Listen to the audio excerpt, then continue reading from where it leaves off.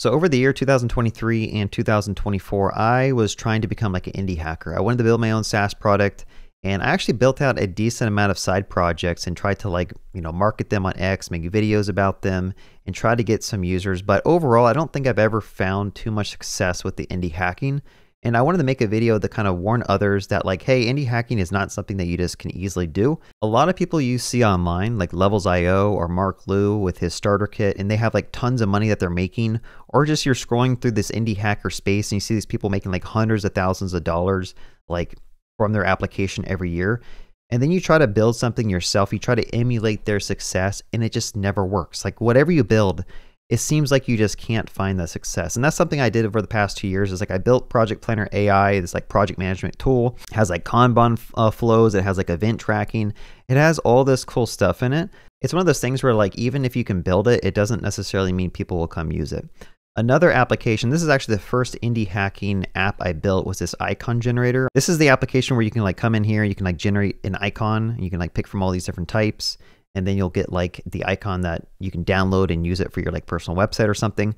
This wasn't even my idea. I was just scrolling through X and I saw someone post this idea, and I'm like, okay, if he can do it, I can go ahead and do it as well.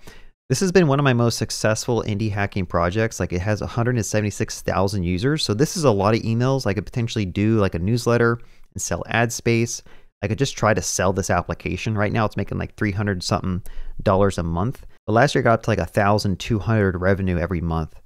And then subtract costs for the image generation, which costs some money. So this has been one of my most successful indie hacking project. But if you zoom out, it just doesn't make enough money to for me to care about it, right? Me making a sponsored video on my channel makes so much more than any of these little side projects I worked on. And although I truly want to become an indie hacker, I want to be a person who owns a SaaS company and a successful SaaS company, it almost feels like a goal that's just not worth pursuing, because you're going to put all this work into building out an application. And unless you are really good at marketing and spend a majority of your time marketing, people are just going to not know about it, and they're also just not going to sign up for it. And I know I should probably be more positive when it comes to building out these products. But again, I tried a starter kit. I saw people online making some successful starter kits, making a ton of money.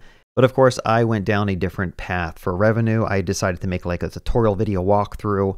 I'm only charging $25 for it, which has made a decent amount of money over the past year or so. But again, it's every project I create, there's more burden mentally for me to maintain these things. The code is slowly going out of date. I've used Next.js 13 with TRPC with this one, and now I have to come back and update it because it's becoming so far behind in versions.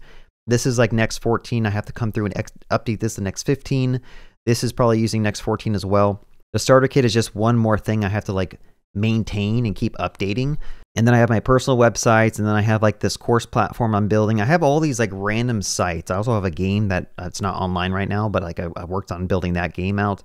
And I think what happens if you're an indie hacker is some of the advice that you're going to hear online is try a bunch of different stuff and get it deployed out there and see if it sticks and see if you start getting customers. And if you do, then that's when you know you should focus in on building more functionality to it and marketing it more. But you would think that even with my YouTube channel, I have 250,000 subscribers, that anything I build could generate a bunch of income. But it turns out that that is just not the case. Even with building educational courses, I know there's people out there who have made over $500,000 selling a course for $150 or $250. But it seems whenever I try to do stuff, maybe I just suck at doing stuff and I suck at marketing, or just my products aren't good. But whenever I try to emulate the success that I'm seeing on social media, I just can never get it over that line of making it worth doing.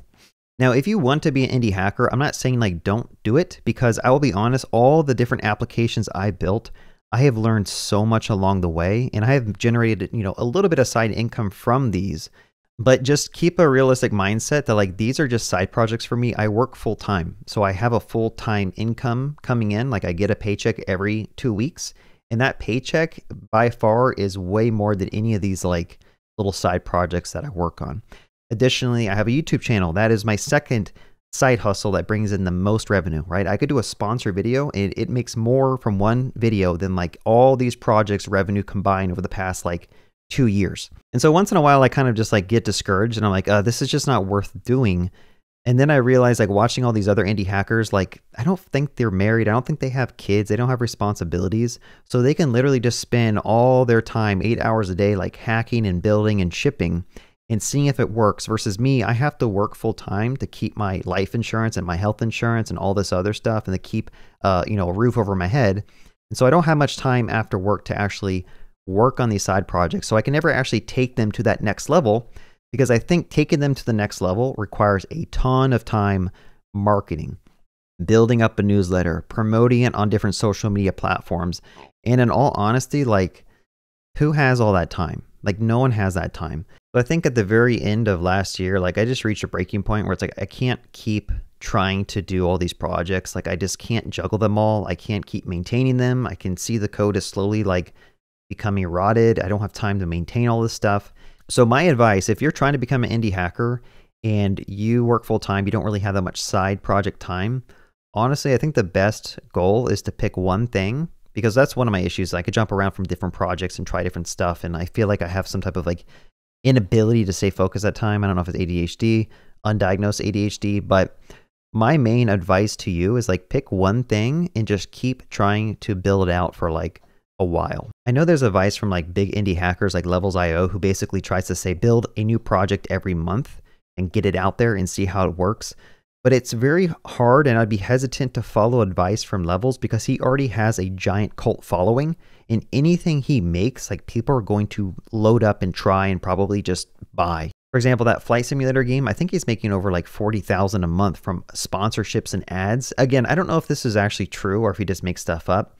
But if it is true, the only reason it is generating that much revenue is because he has that giant following behind him. He's already like a person. He's a figurehead, and you can make a lot of money if you have a well-known name or brand.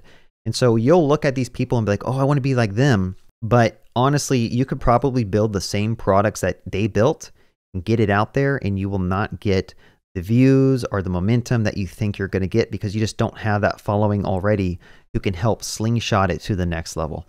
I think also in this indie hacking space, there's just a bunch of snake oil salesmen who are trying to sell you shovels to help you achieve your dream of becoming like the next big indie hacker, when in reality, like, you're just not going to be, right? You're just not going to be, unless you're someone who can just like live in, you don't have to pay for like rent, you don't have to pay for electricity, then yeah, maybe you can, just put all your effort and time into these side projects and you can start growing them off the ground and make a decent revenue. But for a majority of us, the ones who have to like actually work full time because we have responsibilities and like stuff we have to pay for, it is just not a possibility. I think it's just a more difficult goal, right? It's just a lot more difficult for us to achieve. And the last thing I would ever recommend, especially in this economy, is to quit your job to try to become like an indie hacker and make it big, because like, just be realistic. And I think following certain people on social media, like for example, I don't even go on X anymore. I don't like the platform. I don't like, the owners of the platform, but I also just don't like the idea of me scrolling and seeing people with like these huge successes of all the revenue they're generating.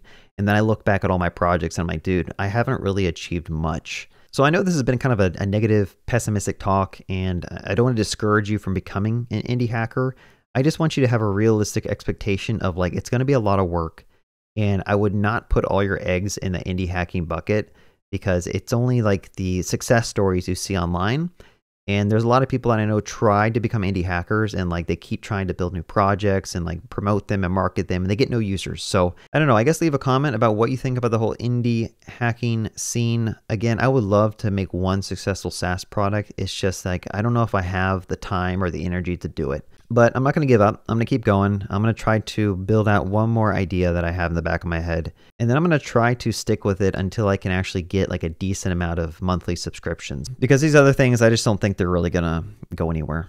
Anyway, I'm open for advice. If you guys have advice for me, let me know. Have a good day. Happy coding.